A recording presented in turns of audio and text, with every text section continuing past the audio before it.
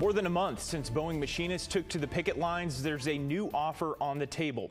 Celine Stevens joins us from the newsroom. And Celine, you spoke to some people that were out striking today. What did they think about the deal? John, so the answers varied from those people I spoke with today. That a contract ratification vote will be on Wednesday, where we could finally see an end to the strike if the simple majority of members agree. This morning, the International Association of Machinists and Aerospace Workers announced a negotiated proposal and resolution. Compared to the September 8th contract, this time the company is offering a 35% general wage increase compared to the 25%.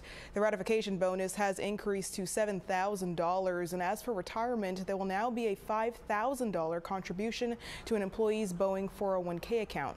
This comes just after last week when Boeing announced it will reduce around 10% of its total workforce, including executives, managers, and employees, as it deals with financial challenges tied to the strike.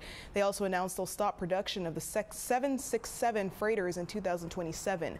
IAM District 751 posted details about the tentative deal on their website and social media, stating the new deal is worthy of consideration. No idea which way it's going to go. There's a lot of people out here that they're going to stick out until they get the pension. Me personally, more time off. That if I can make $1 million a year but have no time off, what's the point? That machinist also told me after working for the company for 8 years, he only has 2 weeks and 1 day worth of vacation time a year. In a statement, all Boeing said today was that they look forward to their employees voting on the negotiated proposal. John?